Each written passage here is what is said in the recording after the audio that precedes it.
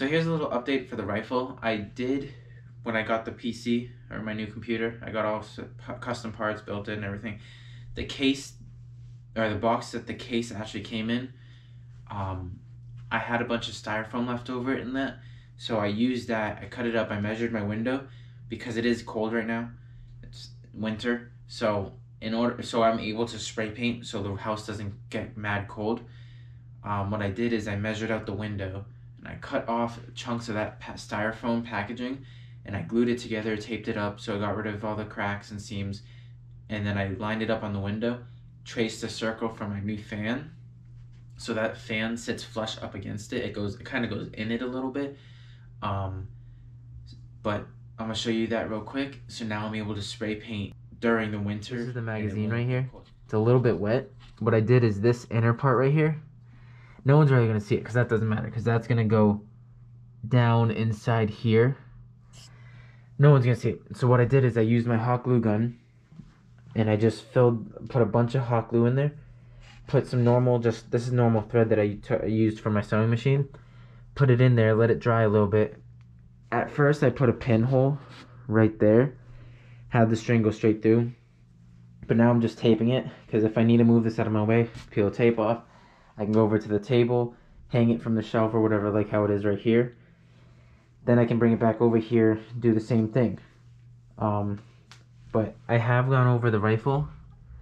As you can see, it is really smooth now, but now I need to go over it with the sandpaper and everything.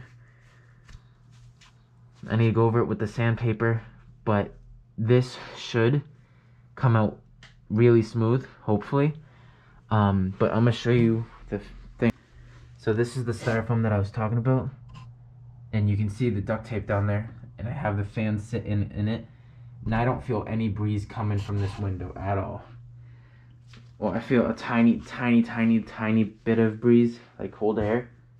Feel a tiny bit of cold, but that's literally just from this, like right under the window right here. There's a tiny gap because of these are the locks. But yeah, the fan sits flush up against it, and I can just turn it on, and it doesn't take any air from the sides. It goes straight from there through there. You guys know the routine, how it takes all of it out. This half is almost all done.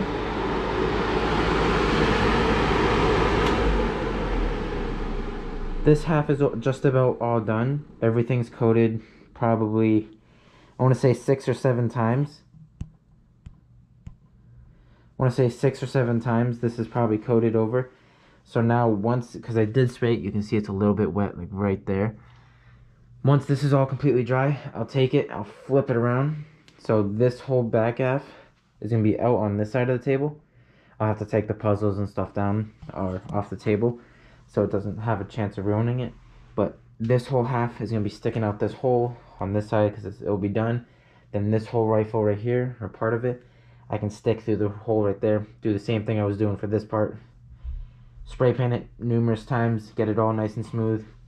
Once it's completely done, like that half is all done painting and everything, then I'll sand the entire thing at one whole go, and then we'll go from there. And I already got like images for as a replica or a model, so I can match the sprays and everything to it and the paints and how it looks. Once this is done, now I will only have to be doing is the Beskar armor. I'll have to research to see if I can find any clothing that is the same or that is made for Mando, or just find scraps and make it myself. Alright, so and just finished doing a couple coats of the primer on the actual rifle. Now I'm going through it with 120 sandpaper, and I'm going to get it all smooth. I just started doing this piece right here, which is the magazine. This one's all done, so now I can put this aside and start going through the entire gun, sanding it down, trying to get it all smooth and flush.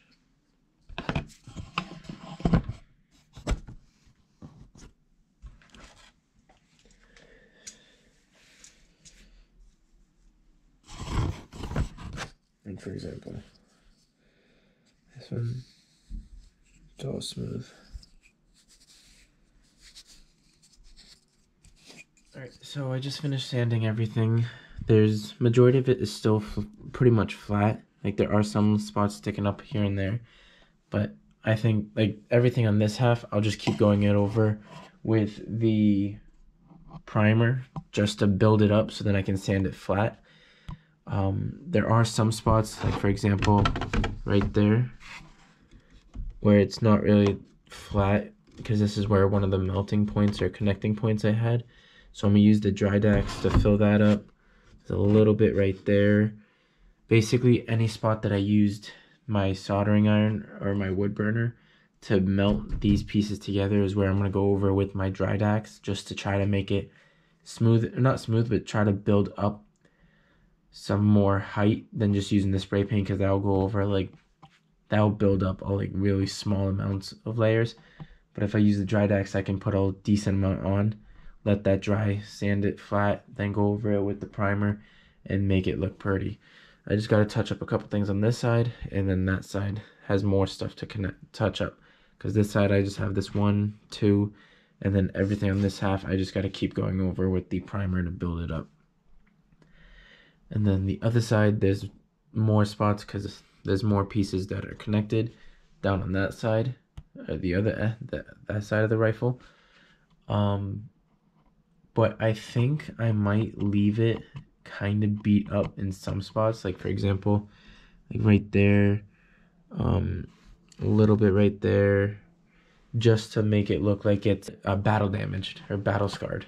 I think I might do that, but I'm just gonna go over it with the dry dax real quick, and then I'll get back to you guys. I find it kind of easy is if you put a decent amount like that, for example, so it builds up past what you need, and then use something like flat and straight that's kind of strong or sturdy, which I'm using a razor blade, and whatever side it has more height to it, like for example this side had more height, this was dropped down a little bit, so I'll go from this side and I basically just scrape off, but keep it perfectly flat.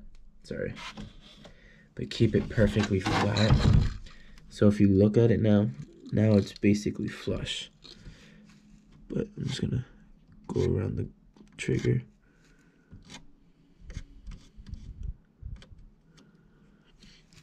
So now that's basically flush, and you can see the spots where I added. Like right here over is all the stuff filled up. This stuff was already built up. Alright, now I'm gonna just flip the gun around and touch up the other seams on the other half of the gun. And then I will let that dry for a little bit, and then I will come back over and start to do a couple more layers of the primer on. What's up guys? So I have been working on the rifle for a little while now. I have been going back and forth by using this stuff, which is the dry dax. I've been going back and forth with that, and then using the primer spray paint that's over there. It's the same one that I've been using. Did run out of the 2 cans I had, so I had to get more. Been using that a lot, so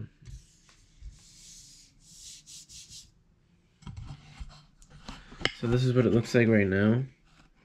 This part, it's dry to touch, but it is a little bit wet. You can tell because it's different color. So I just need to let that dry for a little bit, and then once that's done drying, then I can go over with the sandpaper and go over this entire thing all the way down to that end. Everything is done on the rifle, and then here's the magazine for the rifle. It slides right inside like this. This part right here is gonna get scuffed up just from friction going in and out up against these 2 walls right here. So I might either sand that down so it's just plain PLA, or I might just leave it as is and have it wear and tear. And I could, if I wanted to, go through multiple times and like, because you could see print lines and everything, and there was like gouges from using my wood burner to like connect all these pieces, because the pieces connected, one right here, one was right there, one was right there, and then one was straight down right here. You can kind of see this one right here. You can tell there's one right there, but like you see that gouge right there?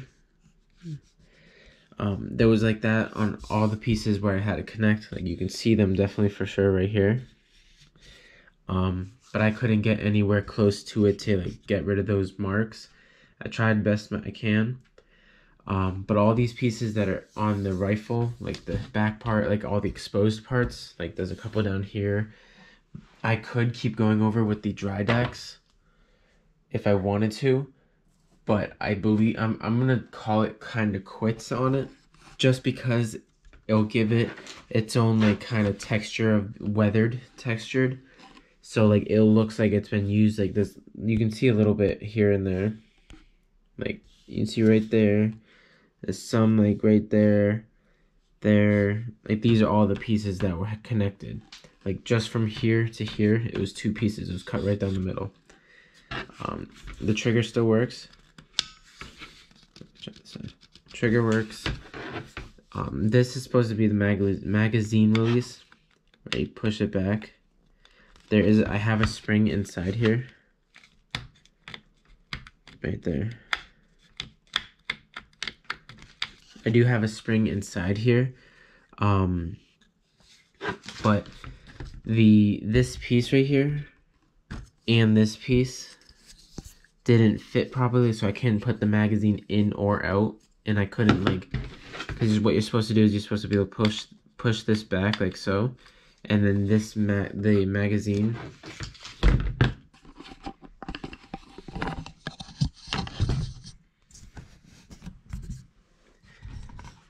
so you would be able to take the magazine, slide that in like that, so this square piece right here slides inside the barrel like all the way down here. So it goes just like this, slide that in, and you pull the piece that I was talking about a couple seconds ago back like so.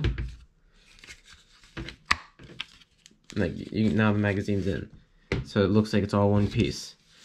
We're supposed to be able to go like this, pop it back, then I can lift this up, but it didn't want to let me do that. I don't know if it was just like off sizing for the print or whatever, but it didn't fit perfectly in there. So like I had to modify this piece right here and this piece. If I remember, I'll go on my computer with you guys and I'll show you the pieces that I modified and how I modified it using a 3D model on the computer, just so because I can't take this apart. I did think of it at one point, going like this, making this magazine right here be able to have like a hollow hole. I did think about having like this magazine in here have a hollow hole straight through there, so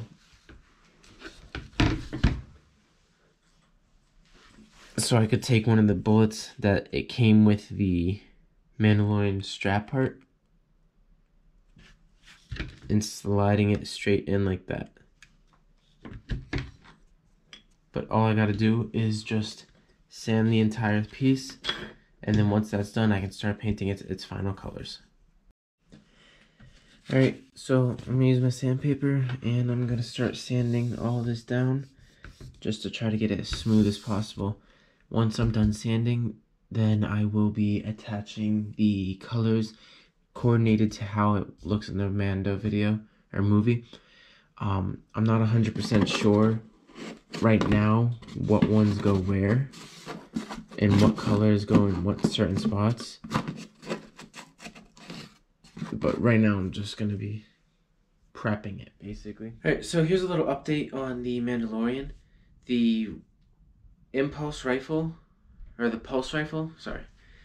Here's a little update on the Mandalorian project. The pulse rifle, which is that long rifle that Mando keeps on his back with that sling that I've made in my previous video that connects to this piece. So there's a little update for that. As I was sanding it, I don't know if I turned around and like my spray can fell over, but at the end of it, where the forks at the end of the rifle is like this, one of the parts snapped off. So I already did fix it. I'll show you that real quick. So like one of these right here broke off. As you can tell, you can't really see any difference to it.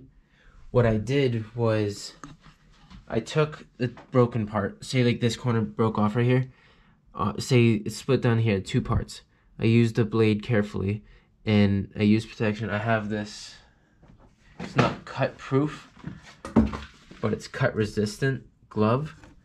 I used that, and I cleaned up. So if it was cut down right here in the middle, I shaved all of it this way and this way, at least like I'd say a centimeter on both ends, just to make it flush. Or I sanded it and everything to make it look basically how it did previously. And after that was done, I used my Gorilla Glue epoxy, which is almost out, so I gotta go get some more.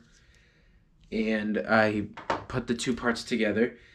I let it cure for about an hour, or not an hour, a day, almost a day and a half.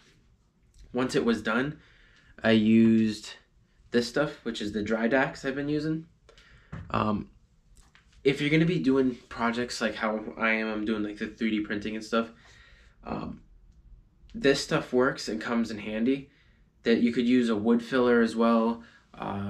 You can use a decent amount of items or choices to use on these projects. But if you're not going to be doing it as much, like for example, because I don't have a lot of time because I'm either working or I have to do other stuff, I don't really have a lot of time to do these projects. So this whole thing right here has dried out a little bit. So when I first got it, it was as bright pink as this. Once it starts off pink. As it gets whiter, it means it's drying, because that's what it does on the prop. So if I put it on this, it'll come out pink, and then it dries, and then it'll be white. Then I sand it down, paint it, do all the stuff. The inside of this isn't this color anymore. It's like a off-white, kind of slight pinkish to it. So I don't know how much longer I'll be using that. I'm gonna probably have to toss it and get something like a smaller tube. I have been seeing videos of people using Bondo. I could try giving that a swing. But as of right now, I'm going to be starting to spray paint the rifle. I am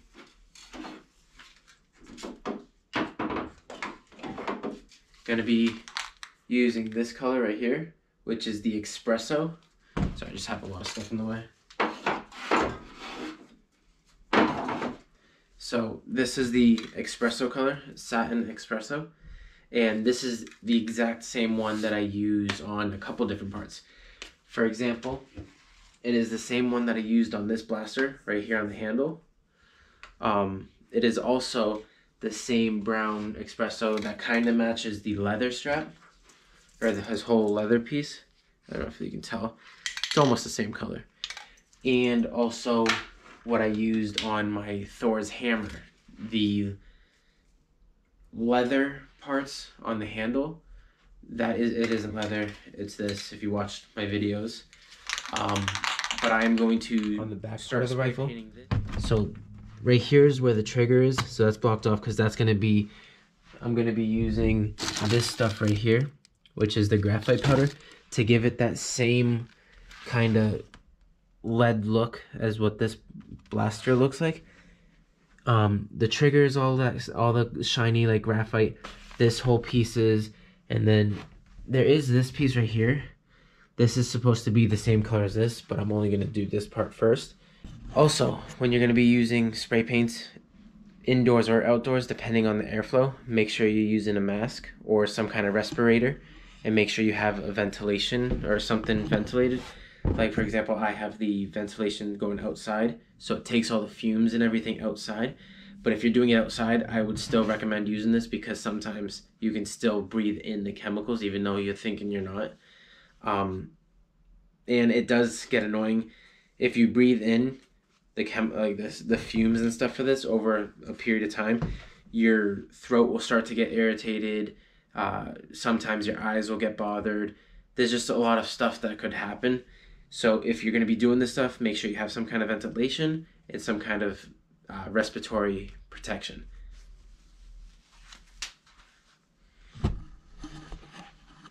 And now I'm going to be turning on the fan, the vent. So I don't know how good you guys are going to hear me.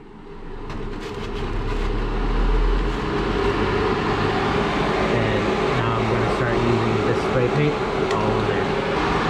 Alrighty, so as you can see, that's what the handle looks like. I am using my headlight as well to get through a little bit darker colors.